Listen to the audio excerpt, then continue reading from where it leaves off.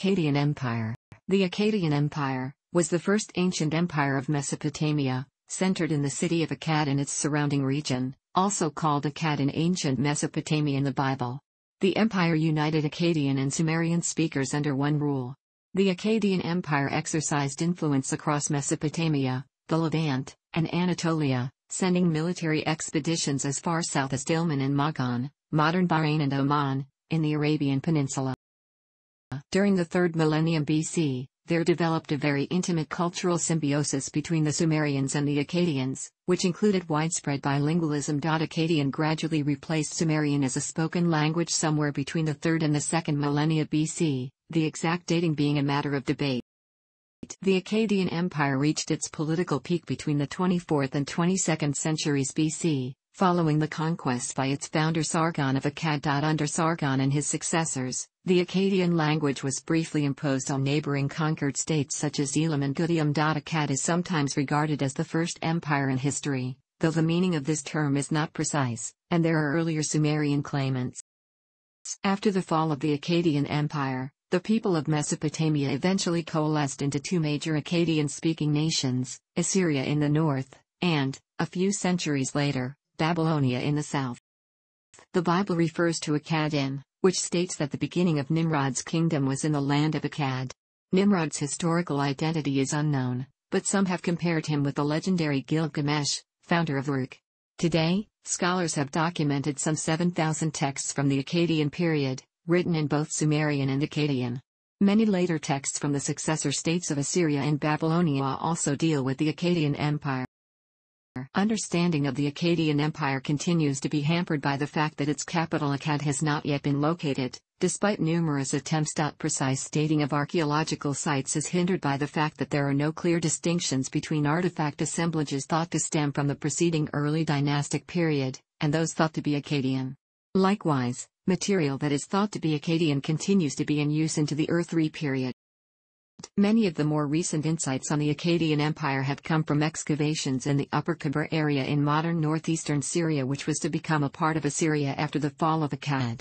For example, excavations at Tel Mozan, ancient Turks, brought to light a ceiling of Taramagad, a previously unknown daughter of Naram Sin, who was possibly married to an unidentified local Endan ruler. The excavators at nearby Tel Elan, ancient Shekna/Shubat-Enlil, have used the results from their investigations to argue that the Akkadian Empire came to an end due to a sudden drought, the so-called 4.2 kiloyear event. The impact of this climate event on Mesopotamia in general, and on the Akkadian Empire in particular, continues to be hotly debated. Excavation at the modern site of Tel Brak has suggested that the Akkadians rebuilt a city, Brak or Nagar, on this site, for use as an administrative center. The city included two large buildings including a complex with temple, offices, courtyard, and large ovens. The Akkadian period is generally dated to either, according to the middle chronology timeline of the ancient Near East, or, according to the short chronology timeline of the ancient Near East, it was preceded by the early dynastic period of Mesopotamia, Ed, and succeeded by the Earth-III period, although both transitions are blurry. For example, it is likely that the rise of Sargon of Akkad coincided with the late Ed period and that the final Akkadian kings ruled simultaneously with the Gutian kings alongside rulers of the city-states of both Uruk and Lagash. The Akkadian period is contemporary with EP4 in Israel, Eva and Ij4 in Syria, and EP5 in Turkey. The relative order of Akkadian kings is clear. The absolute dates of their reigns are approximate, as with all dates prior to the Late Bronze Age collapse c. 1200 BC. The Akkadian Empire takes its name from the region and the city of Akkad, both of which were localized in the general confluence area of the Tigris and Euphrates rivers. Although the city of Akkad has not yet been identified on the ground, it is known from various textual sources. Among these is at least one text predating the reign of Sargon. Together with the fact that the name Akkad is of non-Akkadian origin, this suggests that the city of Akkad may have already been occupied in pre-Sargonic times.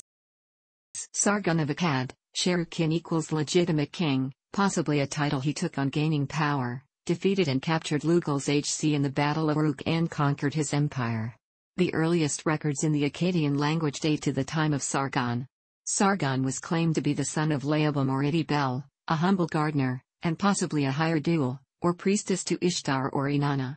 One legend related to Sargon in Assyrian times says that later claims made on behalf of Sargon were that his mother was an Intu priestess, high priestess. The claims might have been made to ensure a descendancy of nobility, considering only a highly placed family can be made such a position. Originally a cupbearer, Rabshakeh, to a king of Kish with a Semitic name, Ur-Zababa, Sargon thus became a gardener, responsible for the task of clearing out irrigation canals. The royal cupbearer at this time was in fact a prominent political position, close to the king and with various high-level responsibilities. Note suggested by the title of the position itself. This gave him access to a disciplined corps of workers, who also may have served as his first soldiers. Displacing Ur-Zababa, Sargon was crowned king, and he entered upon a career of foreign conquest. 4 times he invaded Syria and Canaan, and he spent 3 years thoroughly subduing the countries of the west to unite them with Mesopotamia into a single empire. However, Sargon took this process further, conquering many of the surrounding regions to create an empire that reached westward as far as the Mediterranean Sea and perhaps Cyprus, Captra, northward as far as the mountains. A later Hittite text asserts he fought the Akkadian king Nerdagal of Burushanda, well into Anatolia, eastward over Elam, and as far south as Magan, Oman, a region over which he reigned for purportedly 56 years, though only 4-year names survive. He consolidated his dominion over his territories by replacing the earlier opposing rulers with noble citizens of Akkad, his native city where loyalty would thus be ensured. Trade extended from the silver mines of Anatolia to the lapis lazuli mines in modern Afghanistan, the cedars of Lebanon and the copper of Magan. This consolidation of the city-states of Sumer and Akkad reflected the growing economic and political power of Mesopotamia. The empire's breadbasket was the rain-fed agricultural system of Assyria, and a chain of fortresses was built to control the imperial wheat production. Images of Sargon were erected on the shores of the Mediterranean, in token of his victories, and cities and palaces were built at home with the spoils of the conquered lands. Elam and the northern part of Mesopotamia, Assyria/Subartu, were also subjugated, and rebellions in Sumer were put down. Contract tablets have been found dated in the years of the campaigns against Canaan and against Sarlach, king of Gutium. He also boasted of having subjugated the Four Quarters, the lands surrounding Akkad to the north, Assyria, the south, Sumer, the east, Elam, and the west, Martu. Some of the earliest historiographic texts, ABC 19:20, suggest he rebuilt the city of Babylon, Babilu, in its new location near Akkad. Sargon, throughout his long life, showed special deference to the Sumerian deities, particularly Inanna, Ishtar, his patroness, and Zababa, the warrior god of Kish. He called himself the anointed priest of Anu in the great Ensi of Enlil, and his daughter, Endenna, was installed as priestess Donanna at the temple in Ur. Troubles multiplied toward the end of his reign. A later Babylonian text states it refers to his campaign in Elam, where he defeated a coalition army led by the king of Awan and forced the vanquished to become his vassals. Also shortly after, another revolt took place. Sargon had crushed opposition even at old age. These difficulties broke out again in the reign of his sons, where revolts broke out during the 9-year reign of Rimush, 2278 to 2270 BC, who fought hard to retain the empire, and was successful until he was assassinated by some of his own courtiers. Rimush's elder brother, Manishtushu, 2269 to 2255 BC, succeeded him. The latter seems to have fought a sea battle against 32 kings who had gathered against him and took control over their pre-Arab country, consisting of modern-day United Arab Emirates and Oman. Despite the success, like his brother, he seems to have been assassinated in a palace conspiracy. Manishtushu's son and successor, Naram-Sin, 2254 to 2218 BC, due to vast military conquests, assumed the imperial title King Naram-Sin, King of the Four Quarters, Mughal Naram-Sin, Sarkibrat Arvem, the Four Quarters as a reference to the entire world. He was also for the first time in Sumerian culture, addressed as the god. Sumerian equals Dingir, Akkadian equals Alu, Avagat, Akkad, in opposition to the previous religious belief that kings were only representatives of the people towards the gods. He also faced revolts at the start of his reign, but quickly crushed them. Naram-Sin also recorded the Akkadian conquest of Ebla as well as Armanum and its king. Armanum location is debated. It is sometimes identified with the Syrian kingdom mentioned in the tablets of Ebla as Armi. The location of Armi is also debated, while historian Adelheid Otto identifies it with the citadel of Bazi, Tal Banat complex on the Euphrates River between Ebla and Tel Brak, Others like Wayne Horowitz identify it with Aleppo. Further, if most scholars place Armanum in Syria, Michael C. Stour believes it to be located north of the Hamran Mountains in northern Iraq. To better police Syria, he built the royal residence at Tel Brak, a crossroads at the heart of the Khabur River basin of the Jezira. Naram Sin campaigned against Magan, which also revolted. Naram Sin marched against Magan and personally caught Mandanu, its king, where he instated garrisons to protect the main roads. The chief threat seemed to be coming from the northern Zagros Mountains. The Lulubis and the Gutians. A campaign against the Lulubi led to the carving of the victory stele of Naram Sin, now in the Louvre. Hittite sources claim Naram Sin of Akkad even Ventura Dinto Anatolia, battling the Hittite and Hurrian kings Pamba of Hatti, Zipani of Kanesh, and 15 others. This newfound Akkadian wealth may have been based upon benign climatic conditions, huge agricultural surpluses, and the confiscation of the wealth of other peoples. The economy was highly planned.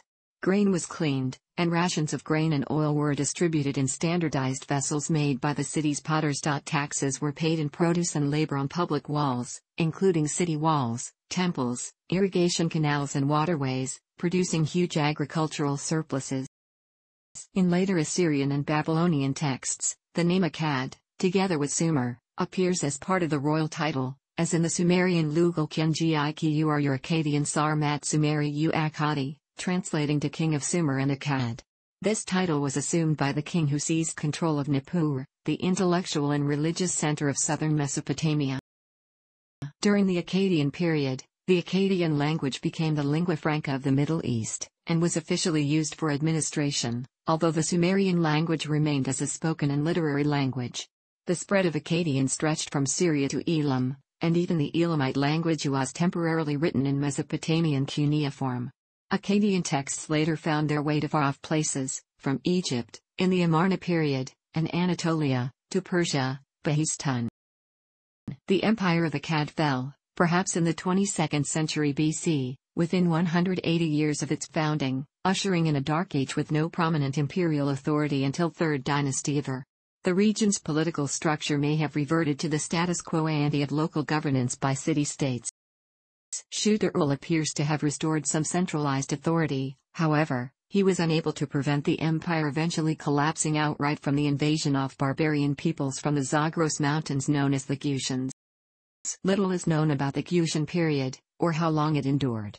Cuneiform sources suggest that the Gutians' administration showed little concern for maintaining agriculture, written records, or public safety. They reputedly released all farm animals to roam about Mesopotamia freely and soon brought about famine and rocketing grain prices. The Sumerian king Ur-Nammu, 2112–2095 BC, cleared the Gutians from Mesopotamia during his reign. The Sumerian king list, describing the Akkadian Empire after the death of Shar-Kali Shari, states however, there are no known year names or other archaeological evidence verifying any of these later kings of Akkad or Uruk, apart from a single artifact referencing King Dudu of Akkad. The name kings of Uruk may have been contemporaries of the last kings of Akkad, but in any event could not have been very prominent. The period between BC and 2004 BC is known as the Ur-3 period. Documents again began to be written in Sumerian, although Sumerian was becoming a purely literary or liturgical language, much as Latin later would be in medieval Europe. One explanation for the end of the Akkadian Empire is simply that the Akkadian dynasty could not maintain its political supremacy over other independently powerful city-states. One theory associates regional decline at the end of the Akkadian period, and of the first intermediary period following the Old Kingdom in ancient Egypt was associated with rapidly increasing aridity, and failing rainfall in the region of the ancient Near East, caused by a global centennial-scale drought. Harvey Weiss has shown that archaeological and soil stratigraphic data define the origin, growth, and collapse of Sabir, the third millennium rain-fed agriculture civilization of northern Mesopotamia on the Habur plains of Syria. At 2200 BC, a marked increase in aridity and wind circulation, subsequent to a volcanic eruption, induced a considerable degradation of land use conditions. After 4 centuries of urban life, this abrupt climatic change evidently caused abandonment of Tel Elan, regional desertion, and collapse of the Akkadian Empire based in southern Mesopotamia. Synchronous collapse in adjacent regions suggests that the impact of the abrupt climatic change was extensive. Peter B. The Monocle, has shown there was an influence of the North Atlantic Oscillation on the stream flow of the Tigris and Euphrates at this time, which led to the collapse of the Akkadian Empire. Excavation at Tel Leilan suggests that this site was abandoned soon after the city's massive walls were constructed, its temple rebuilt and its grain production reorganized. The debris, dust and sand that followed show no trace of human activity. Soil samples show fine wind-blown sand, no trace of earthworm activity, reduced rainfall and indications of a drier and windier climate. Evidence shows that skeleton-thin sheep and cattle died of drought, and up to 28,000 people abandoned the site, seeking wetter areas elsewhere. Tel Brak shrank in size by 75%. Trade collapsed. Nomadic herders such as the Amorites moved herds closer to reliable water suppliers, bringing them into conflict with Akkadian populations. This climate-induced collapse seems to have affected the whole of the Middle East, and to have coincided with the collapse of the Egyptian Old Kingdom. This collapse of rain-fed agriculture in the upper country meant the loss to southern Mesopotamia of the agrarian subsidies which had kept the Akkadian Empire solvent. Water levels within the Tigris and Euphrates fell 1.5 meters beneath the level of 2600 BC, and although they stabilized for a time during the following Earth-Re period, rivalries between pastoralists and farmers increased. Attempts were undertaken to prevent the former from herding their flocks in agricultural lands, such as the building of a wall known as the Repeller of the Amorites between the Tigris and Euphrates under the Earth-Re ruler Shu-Sin. Such attempts led to increased political instability. Meanwhile, severe depression occurred to re-establish demographic equilibrium with the less favorable climatic conditions. Richard Zettler has critiqued the drought theory, observing that the chronology of the Akkadian Empire is very uncertain and that available evidence is not sufficient to show its economic dependence on the northern areas excavated by Weiss and others. He also criticizes Weiss for taking Akkadian writings literally to describe certain catastrophic events. According to Joe Notes, at Tel Brak the soil signal associated with the drought lies below the level of Naram Sin's palace. However, evidence may suggest a tightening of Akkadian control following the Brak event, for example the construction of the heavily fortified palace itself and the apparent introduction of greater numbers of Akkadian as opposed to local officials, perhaps a reflection of unrest in the countryside of the type that often follows some natural catastrophe. Furthermore, Brak remained occupied and functional after the fall of the Akkadians. The Akkadian government formed a classical standard with which all future Mesopotamian states compared themselves. Traditionally, the Insi was the highest functionary of the Sumerian city-states. In later traditions, one became an Insi by marrying the goddess Inanna, legitimizing the rulership through divine consent. Initially, the monarchical Lukal, Lu equals man, Gal equals great, was subordinate to the priestly Insi, and was appointed at times of troubles, but by later dynastic times, it was the Lugal who had emerged as the preeminent role, having his own equals house, or palace, independent from the temple establishment. By the time of Mesolim, whichever dynasty controlled the city of Kish was recognized as Sar Kisati, equals king of Kish, and was considered preeminent in Sumer, possibly because this was where the two rivers approached, and whoever controlled Kish ultimately controlled the irrigation systems of the other cities downstream. As Sargon extended his conquest from the Lower Sea, Persian Gulf, to the Upper Sea, Mediterranean, it was felt that he ruled the totality of the lands under heaven, or from sunrise to sunset, as contemporary texts put it. Under Sargon, the Insies generally retained their positions, but were seen more as provincial governors. The title Sar Kisati became recognized as meaning Lord of the Universe. Sargon is even recorded as having organized naval expeditions to Dilmun, Bahrain, and Magan, amongst the first organized military naval expeditions in history. Whether he also did in the case of the Mediterranean with the Kingdom of Captra, possibly Cyprus, as claimed in later documents, is more questionable. With Naram Sin, Sargon's grandson, this went further than with Sargon, with the king not only being called Lord of the Four Quarters of the earth, but also elevated to the ranks of the Dingir, equals gods, with his own temple establishment. Previously a ruler could, like Gilgamesh, become divine after death, but the Akkadian kings, from Naram Sin onward, were considered gods on earth in their lifetimes. Their portraits showed them of larger size than mere mortals and at some distance from their retainers. One strategy adopted by both Sargon and Naram Sin, to maintain control of the country, was to install their daughters, Andana and Emanana respectively, as high priestess to Sin, the Akkadian version of the Sumerian moon deity, Nana, at in the extreme south of Sumer, to install sons as provincial and sea governors in strategic locations, and to marry their daughters to rulers of peripheral parts of the empire, Urkshan Marhash. A well-documented case of the latter is that of Naram Sin's daughter Taramagadaturk. Records at the Brak administrative complex suggest that the Akkadians appointed locals as tax collectors. The population of Akkad, like nearly all pre-modern states, was entirely dependent upon the agricultural systems of the region, which seem to have had two principal centers: the irrigated farmlands of southern Iraq that traditionally had a yield of 30 grains returned for each grain sown, and the rain-fed agriculture of northern Iraq, known as the Upper Country. Southern Iraq during Akkadian period seems to have been approaching its modern rainfall level of less than per year, with the result that agriculture was totally dependent upon irrigation. Before the Akkadian period, the progressive salinization of the soils, produced by poorly drained irrigation, had been reducing yields off wheat in the southern part of the country, leading to the conversion to more salt-tolerant barley growing.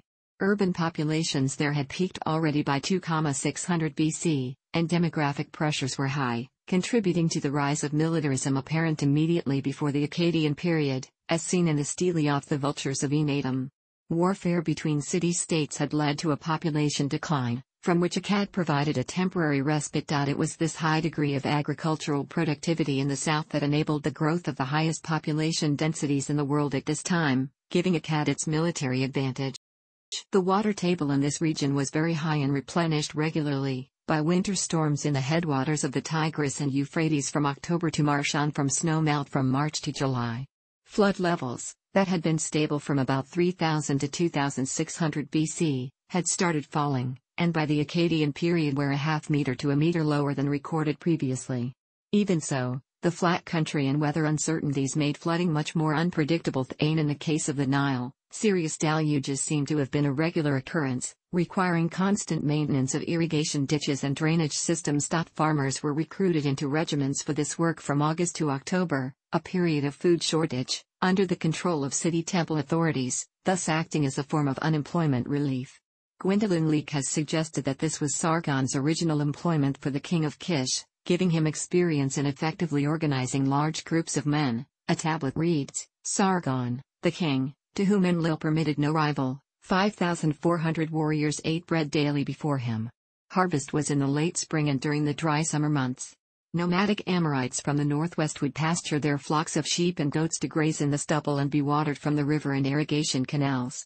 For this privilege, they would have to pay a tax in wool, meat, milk, and cheese to the temples, who would distribute these products to the bureaucracy and priesthood. In good years, all would go well, but in bad years, wild winter pastures would be in short supply, nomads would seek to pasture their flocks in the grain fields, and conflicts with farmers would result. It would appear that the subsidizing of southern populations by the import of wheat from the north of the empire temporarily overcame this problem, and it seems to have allowed economic recovery and a growing population within this region.